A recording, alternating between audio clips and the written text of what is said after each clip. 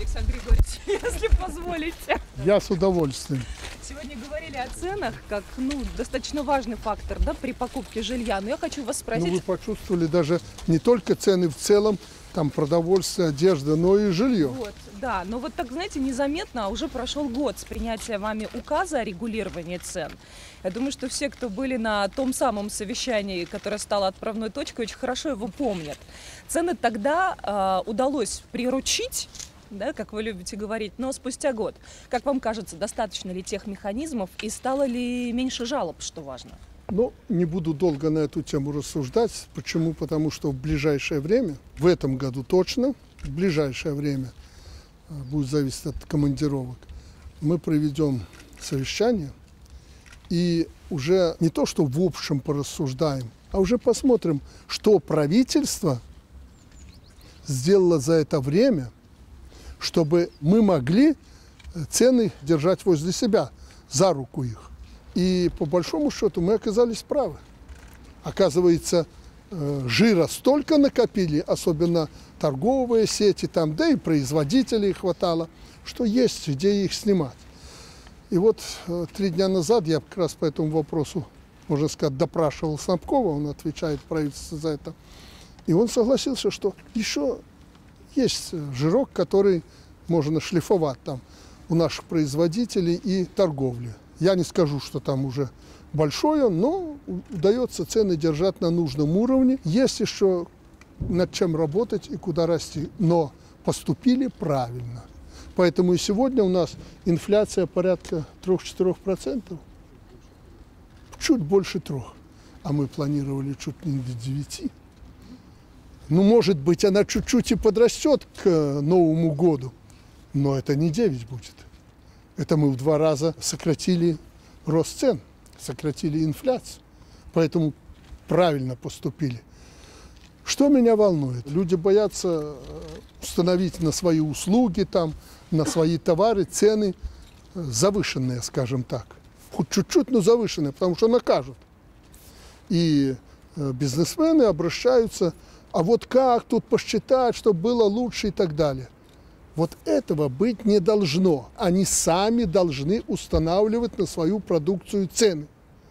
Но порядок должен быть общий. Бизнесмены, предприниматели, производители и продавцы не должны бегать к начальникам по кабинетам и спрашивать, а как цены установить нам, а какие цены, это высокие, низкие и так далее. Этого быть не должно. За это будет жестокий спрос со Снабкова и со снабковцев, как я ему сказал. Они должны предложить такой вариант, чтобы бизнесмен сам устанавливал цены на свой товар, не завышая их. Донастройка вот этого механизма идет постоянно. Александр Григорьевич, хочу по международной повестке у вас спросить. Мы видим, какая эскалация сейчас на Ближнем Востоке. Вот как, на ваш взгляд, вот эта ситуация в секторе Газа повлияет на регион? Какие последствия будут для мира? И вообще, что в итоге будет с Украиной в связи с этим? Мои ощущения, то, что погибло столько людей, и то, что евреи практически хвастались и были не готовы к этому, но это беда. 1000 людей погибли и ранены. Это со стороны евреев. А со стороны палестинцев в 5 раз или в 3 раза больше. Это беда. Ближний Восток, это вот как здесь у нас театр военного действия всегда был здесь, то и Ближний Восток. Если взорвется, то там будет жарко всем. Он будет подогревать и нас, и туда дальше, на север, все страны. Как там ситуация будет развиваться, одному Богу известно. Это же америкосы закручивают там сейчас эту всю канитель. И смотрите, сказали евреям: стоп, пока мы не развернемся, ни в Газу не наступать, не лезть. Но они туда сунулись, разведвойска, их там всех изрешетили. Американцы с евреями зашли в сектор Газа, чтобы пощупать обстановку и спланировать наземную операцию. Их всех уничтожили. Это говорит о том, что там серьезные люди. Тот же Хамас, а может и не Хамас, никто не знает, кто там. И вот они планируют то ли затопить эти подземные коммуникации, но это под 200 человек, 50 вроде выпустили, но под 200 все равно остается. И тоже никто еще точно не знает, сколько человек, иностранцы, заложники. Поэтому много вот таких нюансов. Но американцы всем управляют. Сказали: стоп, стоим. Сказали наступать, наступаем. Выскажу свое мнение. Я еще не созрел в этом плане, но думаю, что американцы учуяли изменение ситуации в мире. Многополярность и прочее. Им это крайне не надо. А как устоять? Вот они и пытаются, как обычно, разжечь хаос внутри стран, вот как у нас пытались сделать это. А на международной арене вот эти вот места поджечь войнушку. Украина, вся Европа колошматится, им не до Ближнего Востока, и не до других вопросов. Ближний Восток, это значит арабский, весь мир там, и Африки хватит. И вы же знаете, они там на Востоке, Тайвань и прочее, там еще эту заварушку организовывают. Вот им надо весь мир, чтобы он бурлил, чтобы эта муть везде была. Это таким образом они хотят сохранить свое доминирующее положение в мире. Я еще раз говорю, это мои размышления, но думаю, в этом что-то есть. Это их политика. И россияне правы, руководство России, когда больше вектор направляют против американцев, нежели там евреев или палестинцев. Они подогревают это. Надо положить этому конец. Вы говорите, что может быть, а может быть Третья мировая война. Она может и оттуда начаться. Каким образом? Если они начнут с Ираном воевать, уже не Иран их дергает, а они иранцев начинают дергать. Ну чего вы? У вас что, факты есть, что там Иран причастен к этому? Есть факты? Положите их на стол, мы посмотрим. Но никто же не предъявил Ирану претензии на основе каких-то фактов. Никто не предъявил. Да, ракеты вроде шахиды, там беспилотники летают. Слушайте, так и ваши беспилотники, ракеты в Украине летают. Идет торговля оружием. Это плохо, но это же легально. Может, кто-то через какие-то руки и купил. Хамас купил эти ракеты. А сколько с Украины оружия поступило туда? И показывают номера американских этих винтовок. Они же все на учете. Вот они с Украины поступили. И поступают. Мы знаем, как это делается. Поэтому неразбериха серьезная. Если американцы, подтянув туда эти ударные авиагруппы авианосцев, начнут бомбить со Средиземного моря, хотя не думаю, что они безумцы, какие-то страны, и особенно Иран, Иран ответит. И не факт, что авианосец стоит в Средиземном море, потопит. Это катастрофа. Поэтому очень много таких вещей, которые говорят о том, что может вспыхнуть серьезный конфликт, а может быть и война, с применением самого серьезного оружия. Поэтому никто не знает, как будут развиваться события. Даже те, кто там заварил эту кашу, американцы, они не знают, во что это выльется. Но на месте арабы их предупреждают, шииты там и другие.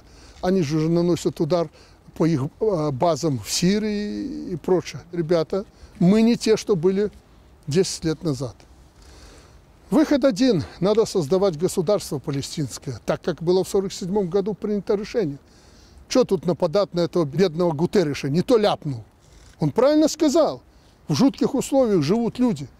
Им надо создать государство. Сказать, ребята, не автономия палестинская, вот ваше государство. Вот еврейское государство. Сесть, договориться раз и навсегда. Будут границы, они будут жить как в своем государстве. Но тогда им можно и предъявлять претензии. А что же мы людей под землю загнали и требуем от них, чтобы они кричали «Ура, ура! Вы, израильтяне, молодцы, правы». Ни израильскому народу, ни палестинскому народу это не надо. Они хотят спокойно жить, растить детей. А население там вы видите какое. Никакие бомбометания и бомбежки, никакие ковровы этому не помогут. Это будет эскалация и втягивание новых стран в этот конфликт. Кому выгодно? Вот нас с россиянами упрекают. Нам выгодно, Украина отошла на второй план. Слушайте, ну давайте откровенно. То, что про нас начали меньше говорить, наверное, неплохо. Но не такой же ценой. Люди гибнут, что мы радоваться будем? А давайте возьмем дальше эту логику. Кому выгодно? А что, американцам не выгодно? У них выборы. В Украине они обкакались, и очень прилично. И выборы, и Украина не получается.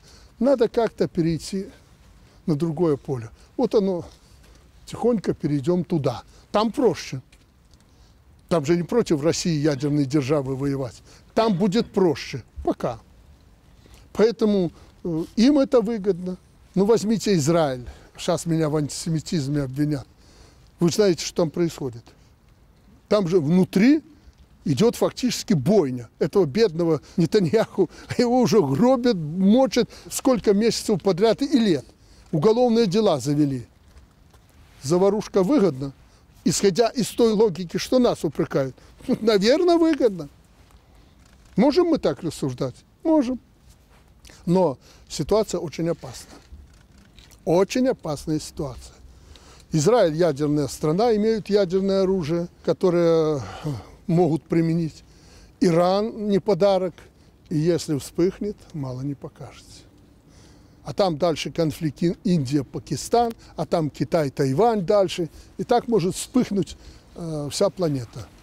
Поэтому очень опасная ситуация.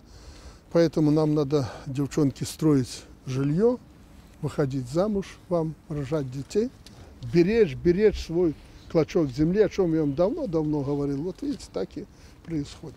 Полгода назад еще прогнозировали эту ситуацию, говорили, что в мире вспыхнет новая горячая точка и об Украине забудут. Вот так и получилось. А в эти дни в Минске на конференции обсуждают вопросы безопасности и в том числе дальнейшее развитие событий. Приехали представители западных стран. Вот о чем-то это говорит? Как это говорит о многом. Вот так ты про Украину спросила. Ну, то, что я и говорил. Где-то что-то Украину, ну, не забыли ее совсем. И деньги дадут. Это американцам надо.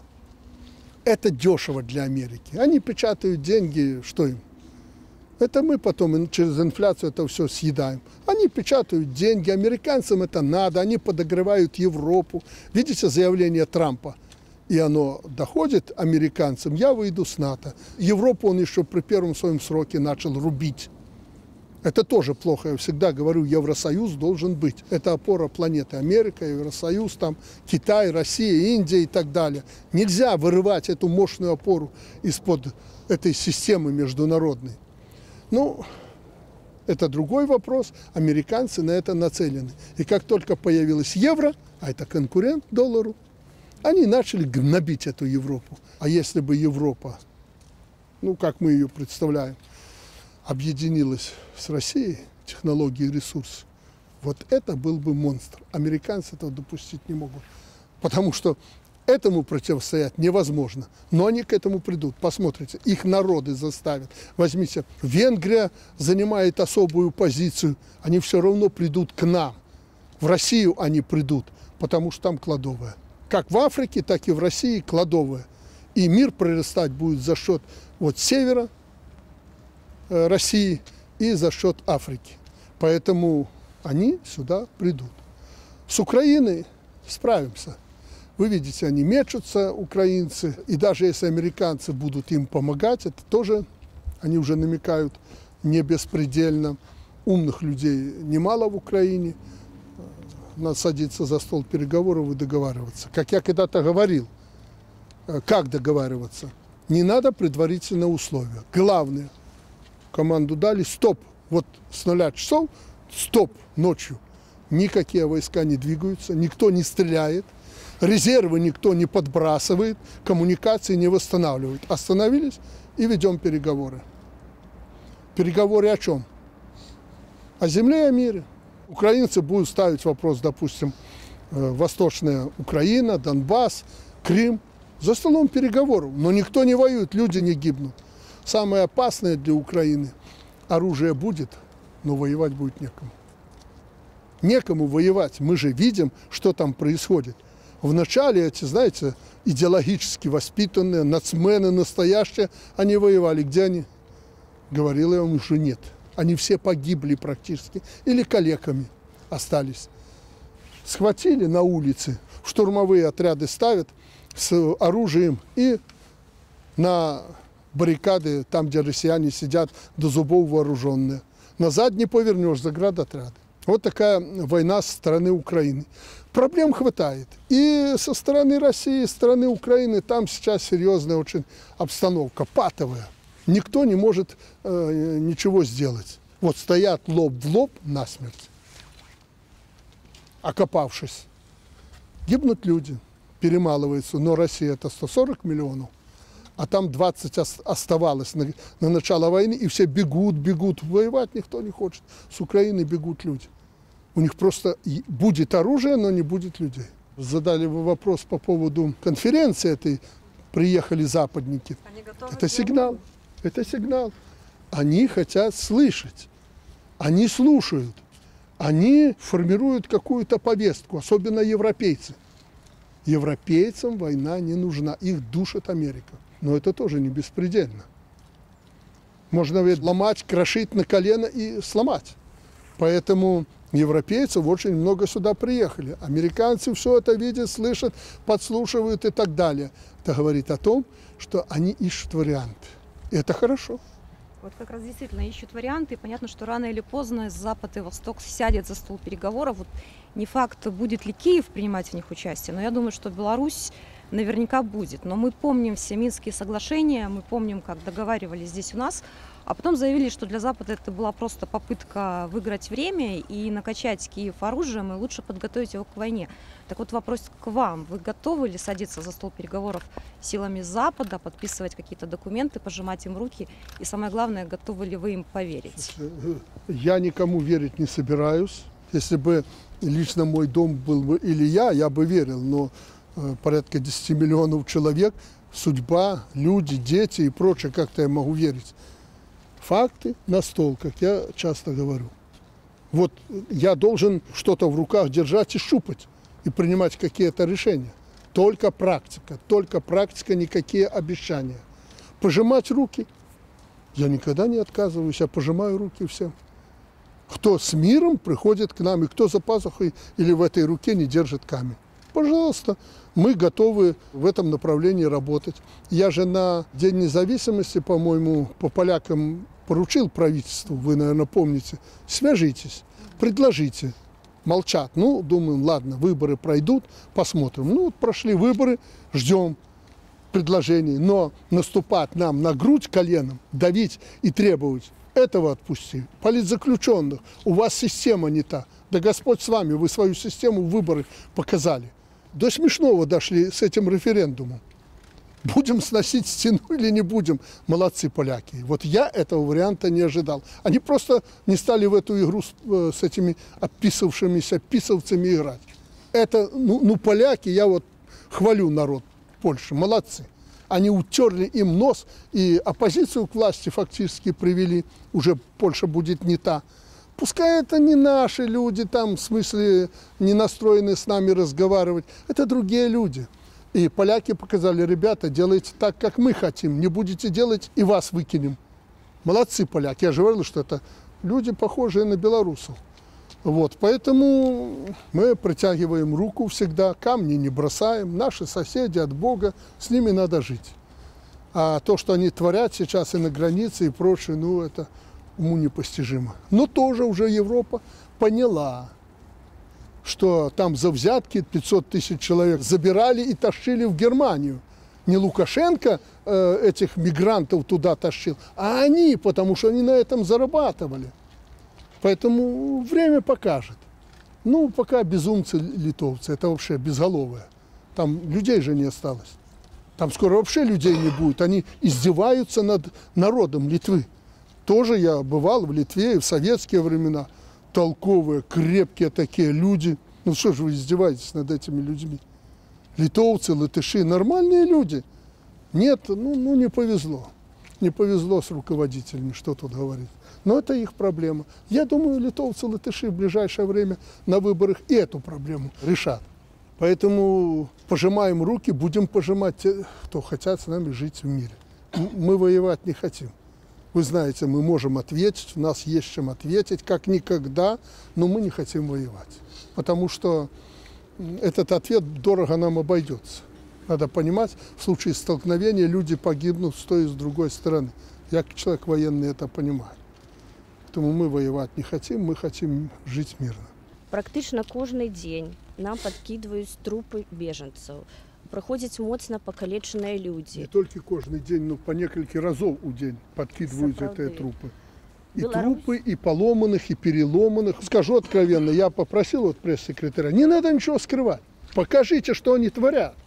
Вот мы показываем, с переломанными ногами люди, а то вообще трупы валяются прямо на полосе. Вот взяли, калитку открыли и выкинули. У нас эти кадры есть. Надо этому цивилизованному миру, это как это, у нас джунгли, а у них что там, Игорь? Райский сад. Райский сад, а у нас джунгли. Вот надо показывать, какой там райский сад.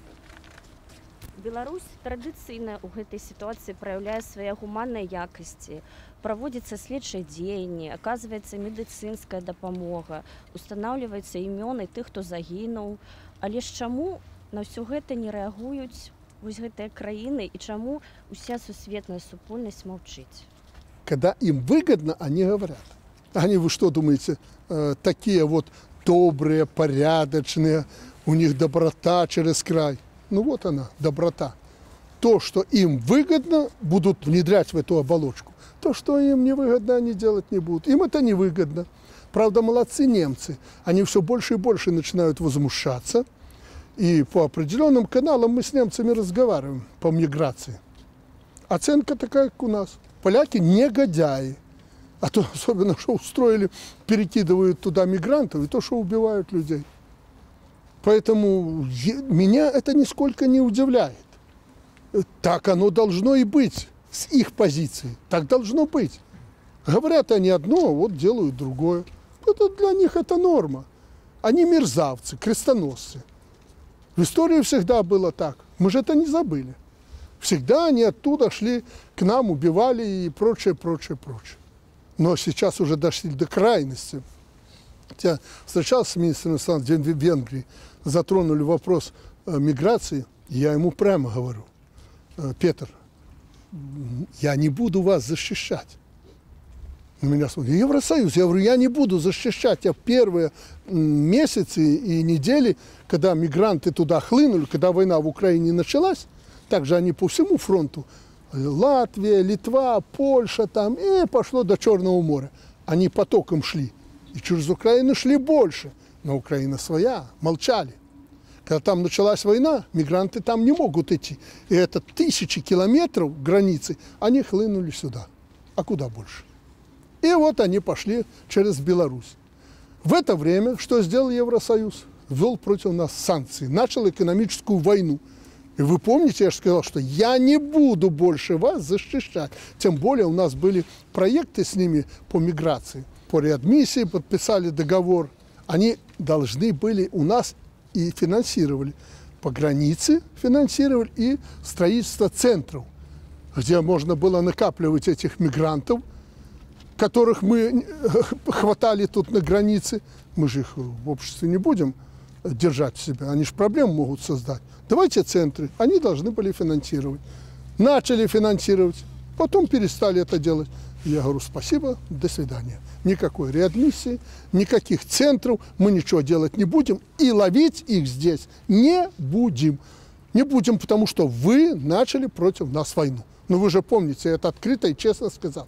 Я это повторил министру иностранных дел Венгрии. Он меня так внимательно слушал. Я уверен, что он это забыл или вообще не слышал. Я говорю, я в чем-то не прав? Нет, вы правы. Поэтому наша позиция светлая и понятная. Мы не отстойник. Мы никого здесь ловить не будем. Тем более вы их позвали. Помните Меркель? Ну, пусть идут. Но убивать людей, половину выкидывать трупы обратно, а половину уже не там зарыли. Пусть там поищут эти западные страдающие. Пусть поищут там. Пусть найдут могилы, где они зарыли этих бедных. Если уж так посмотреть на процесс миграции, то надо сказать, что у нас тут цветочки. Семечки через Средиземное море. И вот там сейчас эта заварушка, туда еще больше хлынет этих мигрантов. Поэтому скоро будет не до Беларуси. Оттуда начнут подогревать. Об этом мне министр иностранных дел Венгрии вчера сказал. Поэтому не парьтесь особо по поводу их благоденствия, вот это вот страдальческого настроения и болезни за других. Это варвары. Они никогда не относились хорошо к нам и не относятся. Мы им верили. А если не верили, мы шли всегда навстречу, протягивали руку и мы, и русские, и те же украинцы, по-славянски. Ну и что? А они у нас бросали камни. Ну, мы готовы перешагнуть через это. Да? Через это надо смотреть вперед, потому что это касается не нас, это касается вас и ваших уже детей. Поэтому через это надо уметь переступить и идти вперед, договариваться. Мы к этому готовы. Александр Григорьевич, давайте о том, что касается каждого, и о том, что не забыть, я думаю, тем журналистам, которые были на совещании в мае у вас по здравоохранению. Такое оно было сложное, эмоциональное, много поручений вы давали тогда, и в том числе по качеству оказания медицинской помощи, прежде всего, вне больших городов, в селах. Обсуждали тогда разумный подход к закрытию или сохранению ФАПов. В общем, как сейчас обстановка? Наверняка вы держите руку на пульсе и знаете. Больше, чем держу. Группа этих людей, и даже она уже разрослась, эта группа работает. Огромная информация идет и через интернет, и положительные, и отрицательные. Идет. Что-то не так. Начальники и чиновники зашевелились очень сильно. Вот, все сидят в гаджетах.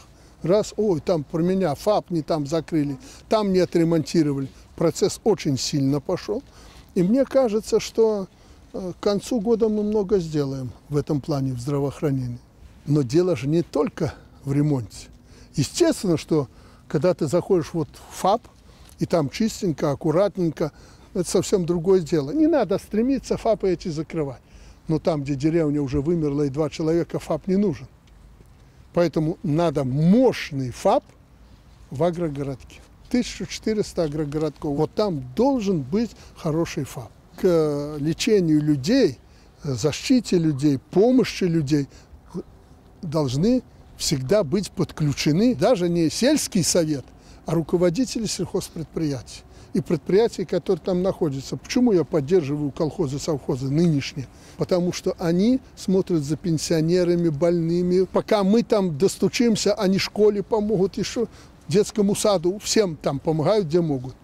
Вот это сейчас мы восстанавливаем там, где это забыли. Но руководители не забыли, молодцы, помогают в этом плане. Я к чему это говорю? Что вот этот толчок дал свой результат. По крайней мере, вот эти центры, ФАПы, участковые больницы, сестринского ухода, районные больницы и так далее, мы их встряхнули очень серьезно. Они много сделали. Мне сразу на следующий день тут умные люди говорят, а куда сбежали наши травматологи? И как они до Нового года поставили задачу там решить проблему с этими суставами? С Гомеля была информация, говорят, что наполовину сняли очереди. Нашли протезы, вставили людям, половину уже очереди сняли, большое дело. И так по всем направлениям.